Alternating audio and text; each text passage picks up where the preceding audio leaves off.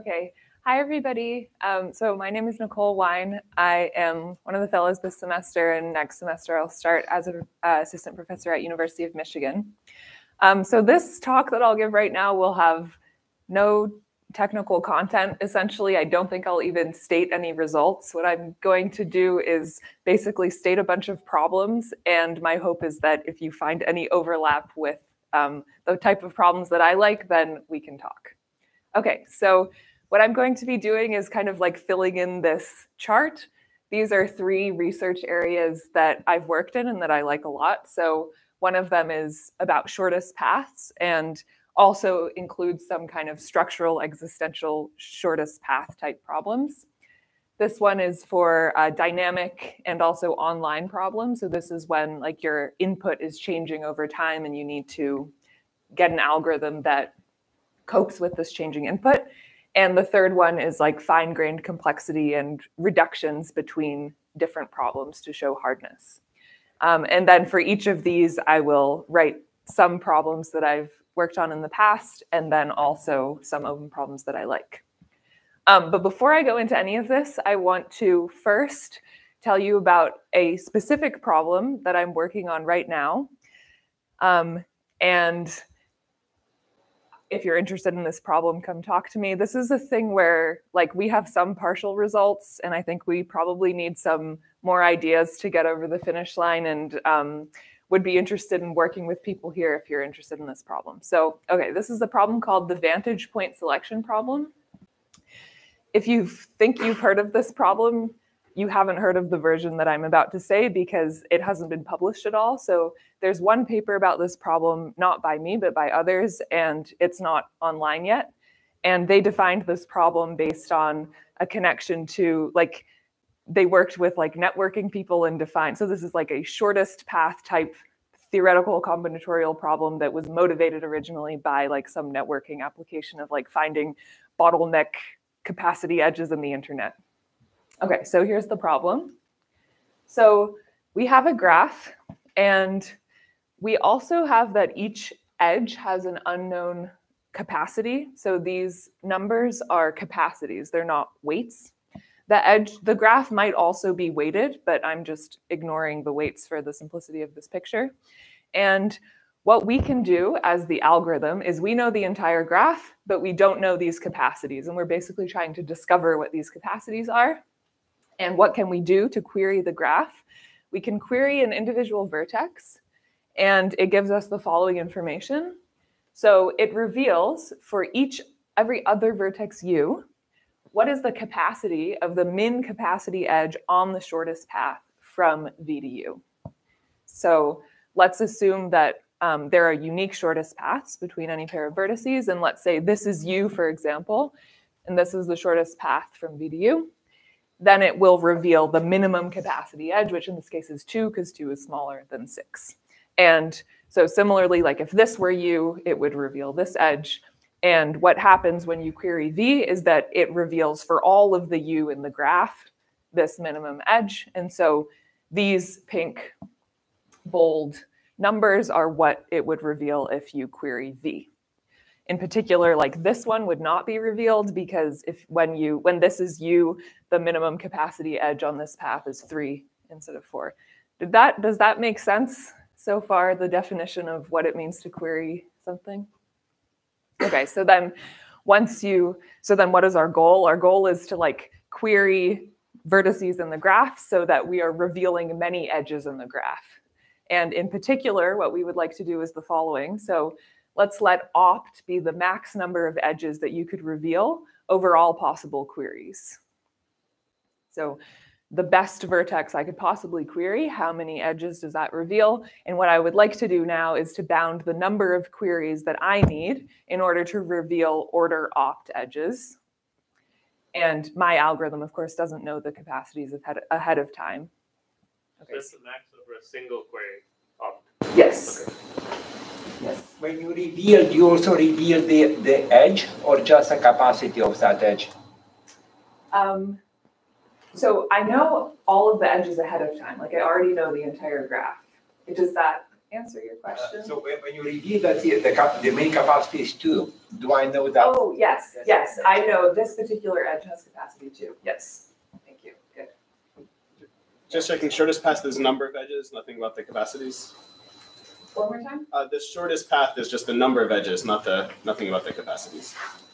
Yes, the shortest path can be on number of edges, or there could be underlying weights which define the shortest path, and that has nothing to do with capacity. And if there's a tie? Let's assume it's unique. Okay, thanks. Okay, good. So that's the end of this question. And one kind of cool thing about this problem is that we actually don't know anything non-trivial about it. Let's talk afterwards if you're interested in knowing like what are the trivial bounds and what we're trying to achieve here. But this is like a very open problem. Okay, so now back to more of an overview of the types of problems that I like. So let's start with this section. So these are past problems I've worked on in the area of shortest paths. Oh, and one more thing. I also like, in general, combinatorial problems that arise from different application domains, such as the problem you just heard about. So for this one, one thing I've worked on is like these structural problems of spanners and hop sets, which is something Jason mentioned as well. So these are problems of like, I'm given a graph and I want to sparsify it while preserving the approximate distances in the graph. That's what a spanner is. And a hop set is a related notion where we're trying to actually kind of do the opposite, add edges to the graph so that you can get from anywhere to anywhere else in only a few number of hops, while again preserving approximate distances. And there are a bunch of these problems in like structural graph theory, which is where we ask the question of, given a graph, can I simplify it in some sense while preserving some important property of it? And just like last week, we submitted a paper to ITCS introducing a new problem that is under this umbrella. So what we do here is like preserve the structure of the shortest paths in the graph, where the goal is to minimize the edge weights in the graph. Happy to talk more about that after. This is another recent paper that was also submitted to ITCS about the disjoint shortest paths problem. And then now for some open problems here that I like. One of them is the kind of curious not shortest path problem in directed graphs.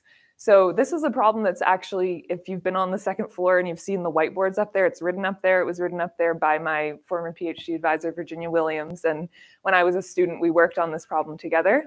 And I think it's an interesting problem. The problem is exactly what it sounds like. You're given an unweighted directed graph. You're given a source and sink pair S and T, and you just want to know, give me a path from S to T that is not a shortest path. And we don't even know if there's a polynomial time algorithm for this problem. The question is, I guess, prove NP hardness or show polynomial time.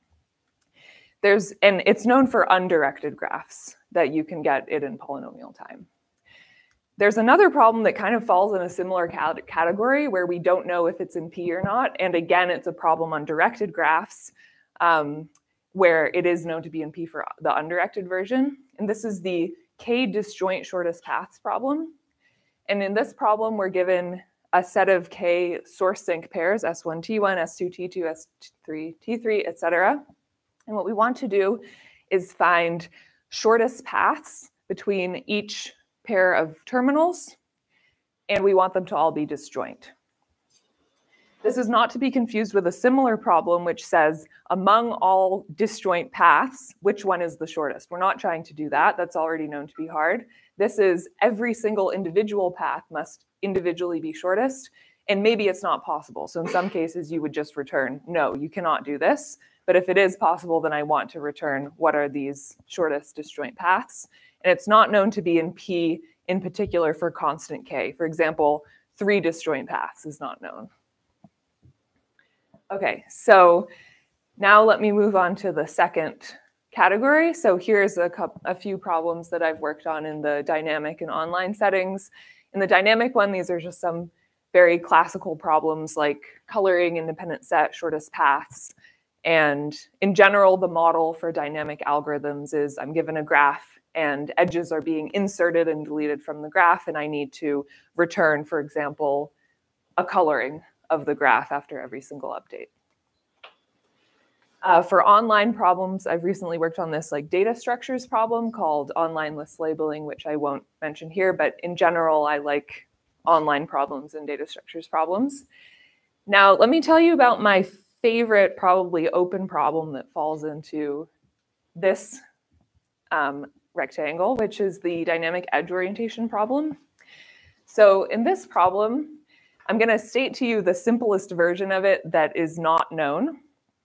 And the simplest version of it is kind of deceptively simple in that the input is literally just a tree. So we have a tree and it's dynamic. And so at every point, in time, there's going to be an edge that's added or deleted, but we have the promise that at every point in time, it's always going to be a forest. And what we would like to do is to orient each one of these edges in such a way that the out degree of every vertex is a constant. So for example, here's an orientation. This orientation has maximum out degree 2.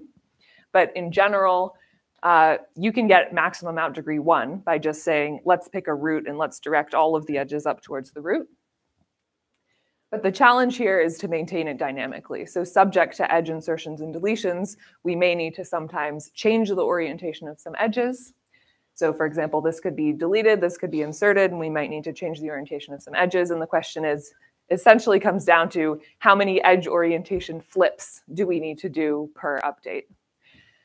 There are some non-trivial bounds known for this problem, but there's still large gaps. And in particular, the answer could be constant. We don't know. The best is log n. But it could be the case that you only need like a constant number of edge flips, which would be pretty cool, regardless of the size of the graph. One cool thing about this problem is that if you were able to improve this, it is used as a subroutine in many other papers. And so it would directly improve the running times of a number of different problems in the area of dynamic algorithms, specifically on graphs that have bounded arboricity or degeneracy. Okay, so now for the last one, my main focus here has been on doing fine-grained reductions and conditional hardness for problems about approximate diameter. So diameter being what is the largest distance in the whole graph, and we would like to get an approximate answer for this. And there's kind of a series of different reductions and related problems and a whole family of results around this. And this was the main focus of my PhD thesis a couple years ago. So if you're interested in open problems, then you can take a look at the open problems page of my PhD thesis. And that's the end. Thank you.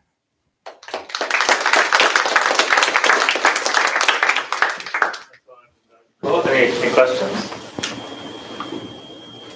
So for the not directed pathing, if I want a yes/no question, you're simply asking, given a directed graph in S and T, or all paths of the same length. That's the problem. Yes. All simple paths of the same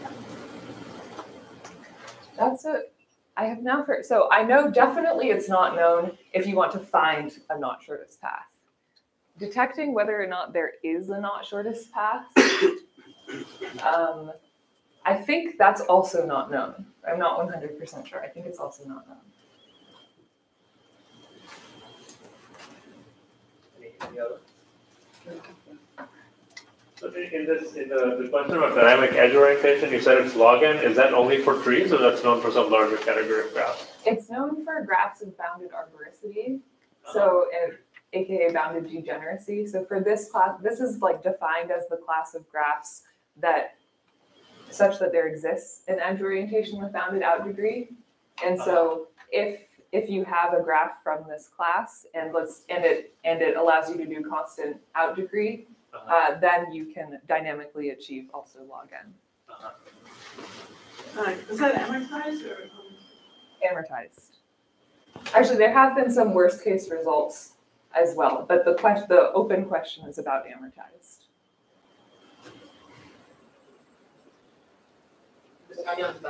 Is this assuming like infinite running time or like down the running time?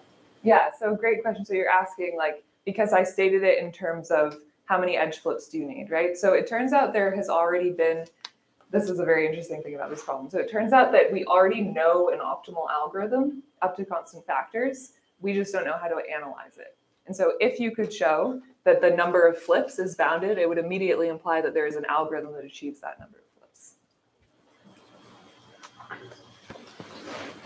So now that algorithm is very strongly optimal. You just need to prove existence for every instance. Right? Yes. Okay, well, thanks a lot.